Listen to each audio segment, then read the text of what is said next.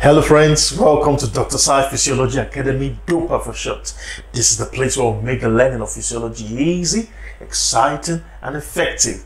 Thank you for joining me. If you're new to this channel, you're especially welcome. And if you love the content that we share, kindly click the like button and also the subscribe button. And don't forget to turn on notifications so you don't get to miss any new content that we drop. Alright, let's get started. So now we are dealing with control systems. Control system. The body is a control freak. All right, so it wants to control thousands of, like I said, physiological variables, temperature, pH, glucose level, blood pressure, and so on and so forth. The water content, different electrolytes. It wants to control everything, but the control is in order to achieve stability in the internal environment, which is what homeostasis is all about, that we talked about in the previous earlier lecture. Now, control system is what the body uses to achieve homeostasis, stability. Now, how does the body really do this? We're going to be looking at those components of every that is common to different kinds of control systems. Okay, we're going to be looking at the components and the sequence and what the unique role those components play. It will help you to enlighten you, because that's the basis of physiology: homeostasis and control system. Now let's start. Number one is that something has changed. Look at it. This is normal range, normal, and it tilts. There is now an imbalance. So the first thing, very logical, that you think the body needs to do if it wants to bring it back to balance, is that it must have a way to detect that there is a change. It must have a way to know and say, yes, something has changed. Okay, that is what is called sensor. All right, so number one, you have the sensor. Sensor is also called receptor, okay, or detector, anyone you want to call it. So the stimulus, it's what causes the change. The stimulus introduces and brings about that change. That's this one here. And then imbalance. Then the sensor detects, oh, there's a change. Then when it has detected it, what do you think should be the next thing it will do? Then it reports to another part of this component of the system and say, something has gone wrong. Go. It's reporting to the control center. Okay, but what does it use to report? You know, communication. The reporting is talking about communication. Remember the underlying principle that communication between cells, organs, and tissues and all of that is necessary for the integration, coordination of physiological processes. So this communication, this means of communication, is called the input signal. And you know, the body communicates through different ways: through electrical means, nerves, and through chemical means, hormones and other chemical substances, messengers. We'll learn about that in further lectures.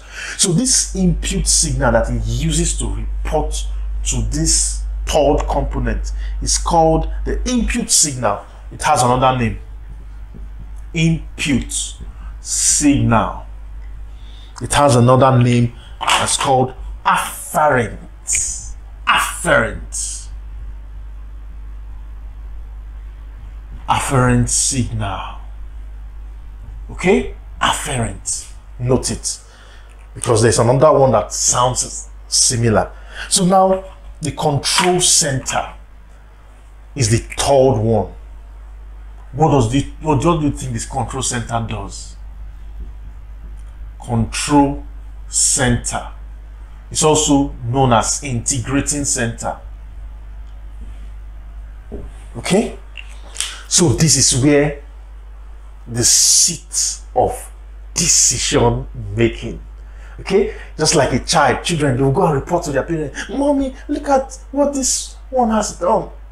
Then the parent will now sit down and take a decision. So what happens here? Decision making.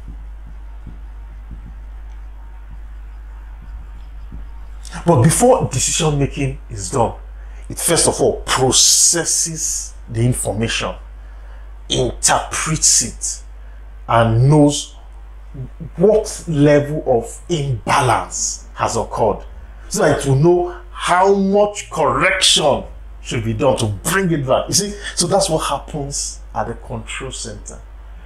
A lot of the control center, they happen in the brain, but it's not only the brain, but most of control, it's the brain. Okay, that's control center, most of it.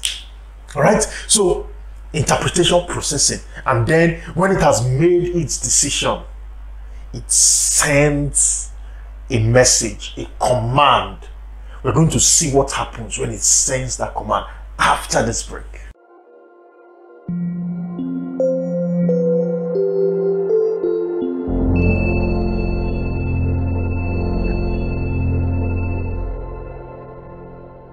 Right, you're welcome back. Now, let's see what happens when the control center has finished making its decision. It will also need to communicate that decision. Okay, so what does it use to communicate? The same way it receives information. Most times, if it's electrical means, it's through a nerve. So it's also through a nerve, but this nerve is an output nerve that sends an output signal. Number 4, output signal. Output signal. It has another name, just like the input has. So this one is now called efferent. Okay, efferent signal. They sound alike, but the only difference is this A. Afferent, efferent. Okay, so that's what happens. It sends efferent signal through this to what? To the 5th and the final component of the control system. It's called effector. Number 5, effector. Now, very important, what does the effector do? The effector is implementer or implementer of the command. Remember that this thing that is coming here is a command. You say, do this thing, commands it, change it to this level, change it back to this level. Okay, so it's receiving, just like the parent will give a command to the gate man or house help or whoever and say, do this, go and close the gate, don't allow anybody, any child to go out. The gate man in that sense is the effector, is the one that implements the command after decision has been taken. Okay, so now this effector, it might look abstract to you. Most of the time in the human body, the effector, they are usually muscles and glands. Muscles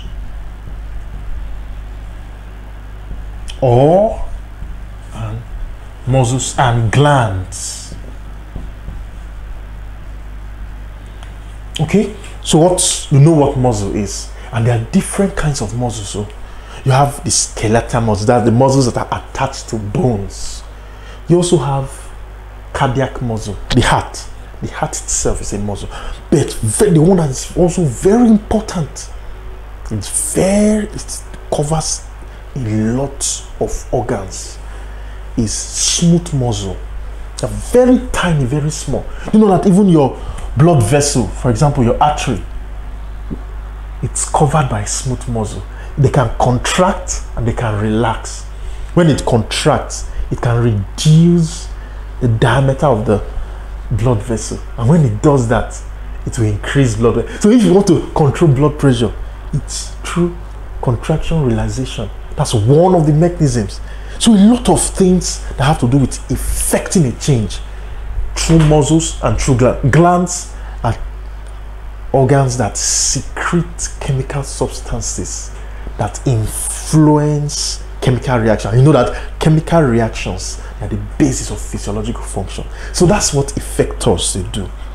So when the effector implements this command, it leads to a response that now brings it back to balance. So this is the overview of what control systems, what they do, how they affect the components. Very important. So in the part 2, we will learn the very specific mechanisms of how these control systems, there are about 3 of them. I'm going to learn them. So see you in the next video.